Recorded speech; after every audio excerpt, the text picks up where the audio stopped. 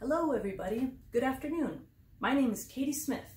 I'm a wildlife biologist with the Golden Gate National Parks Conservancy, and I'm here to introduce a video I put together about one of my favorite animals, bats. Stick around after the video ends and I'll try to answer some questions you may have. Until then, hope you enjoy. Even in cities, there is wildlife all around us. We just need to know where to look and what to look for. A lot of wildlife is in danger because we have built our cities over their homes or habitats. But there is still wildlife here and open spaces for us to enjoy and hold on to. Parks belong to us all, and it is our responsibility to protect parks and make them welcome for all of the life that depends on them. Not just for ourselves, but for the people that came before us and the people that will be here after. We can all do our part to help wildlife survive now and into the future. The future is dependent upon the actions that we take today. I grew up finding comfort in animals and joy in the great outdoors. Today, I work with the Golden Gate National Parks Conservancy and the National Park Service. I get to study a lot of our local wildlife across San Francisco and Marin County. I feel very lucky to have a job that I love. One of my favorite projects is our Marin Bat Monitoring Project. We work with one-TAM agency partners and the U.S. Geological Survey to learn about bats across the county so that we can better protect and conserve them. As it turns out, bats are one of my favorite animals, too. I hope by the end of this talk, you'll have a better appreciation and understanding of these incredible animals. First of all, what makes a bat a bat?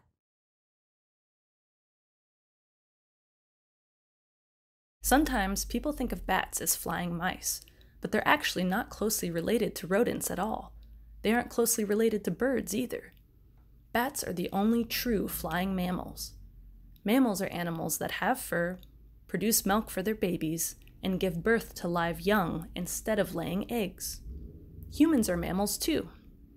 There are other mammals, like flying squirrels, that can leap through the air at impressive distances, but they technically do not propel themselves in flight like bats do. Unlike birds, bats use their wings to pull themselves through the air, sort of like how we pull ourselves through the water when we go for a swim. The bone structure of a bat's wing are much more similar to the bones in our human hands than they are to bird wings. Their wings are essentially made up of extra long finger bones. In fact, the scientific name for bats is Chiroptera, which is Latin for hand wing. Bats are nocturnal, which means they are most active when it's dark outside. They sleep during the daytime. Some can live to be more than 30 years old, which is a very long time for something so small. There are over 1,400 species of bats worldwide, and they can be found on every continent except Antarctica. Fossil records show that bats have been on our planet for more than 50 million years. They were here even before the earliest humans. Bats are an incredibly diverse group. They come in different sizes. The smallest bat is about the size of a bumblebee, so we have nicknamed them the bumblebee bat. The largest bats are a species of fruit bat, and some can have a 5 to 6 foot wingspan. Different species of bats have different behaviors and survival strategies. There are bats that eat mosquitoes, fruit, beetles, fish, and even scorpions. However, all of the 13 species of bat that we encounter in the San Francisco Bay Area are insectivores, which means that they eat insects. Some of our local bats hunt for moths thousands of feet up in the air, and others hunt for tiny insects on the surface of water. Some live here year-round, while some migrate for hundreds of miles each year across the Americas. All of our bats here are on the smaller side, with some weighing less than 5 grams, which is the weight of 1 nickel. Unlike most humans, many bats rely on their ears instead of their eyes to navigate the world around them and to find insects to eat. This process is called echolocation. They produce high-frequency sound that bounces off the objects around them and then returns to their ears. Bats have an incredible sense of hearing that is much better than our human ears. They can hear a lot of sound that's too high in frequency for our limited range of hearing. Bats can be very challenging to study, and there's so much we have yet to learn about them. Our local bats are small, fast, and nocturnal. They can be difficult for human eyes to see, especially at night, and they can be difficult and sometimes impossible for human ears to hear. So how do we study bats anyway? One way is by catching bats with a large net that we call a mist net. These nets are sort of like a super tall volleyball net, but with a finer mesh and smaller holes.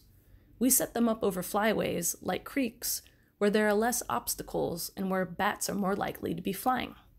At night, the mist nets can be difficult to see, so sometimes unsuspecting bats will fly right into the net, where we can then untangle them and give them a quick health checkup before sending them back off into the night. We also rely on technology that allows us to record ultrasonic bat calls. We call this process acoustic monitoring. Each species of bat has a unique signature call. Once we've recorded some bat calls throughout the night, we use advanced software to view the calls on a computer and determine which species of bat we have recorded. This technology has allowed us to determine that there are at least 13 species of bat living in Marin County. Another way we study bats is by making emergence observations.